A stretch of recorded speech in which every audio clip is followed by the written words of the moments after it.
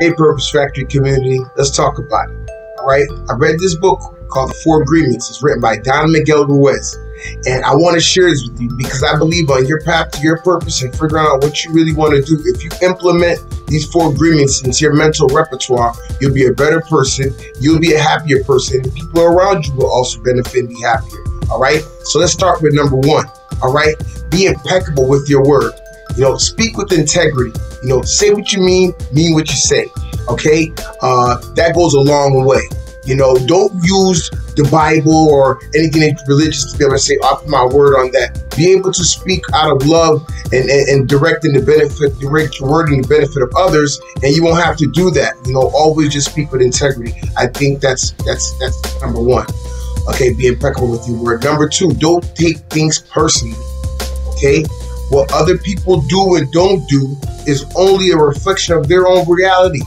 Okay, don't take it personal. When you be able to know that whatever a person's opinions or actions that they have of themselves or of you are their own, then you eliminate the ability of having needless suffering going on in your life, because you don't have to live up to that, because you understand who you are. You know who you are already. So allow other people to have their opinions, okay, or do whatever they want to do, because it's not you, it's just them. All right, so don't take things personally. All right, don't make assumptions. All right, be able to communicate, ask questions, and express yourself about the things that you want. Okay, communicate clearly what you want and what you feel about a situation to someone, so they can clearly know where you're coming from. It will alleviate a lot of sadness and unwanted drama in your life. All right, when you're able to at least communicate correctly, you will see how much happier your life is.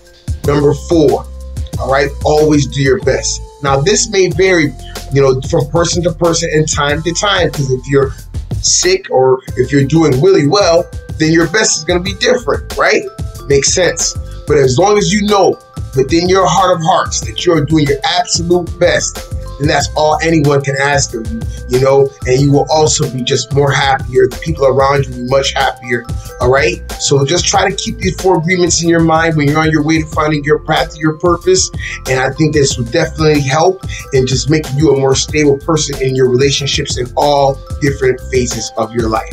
All right, I hope this helps. Like the video, subscribe to the channel. See you on the next one.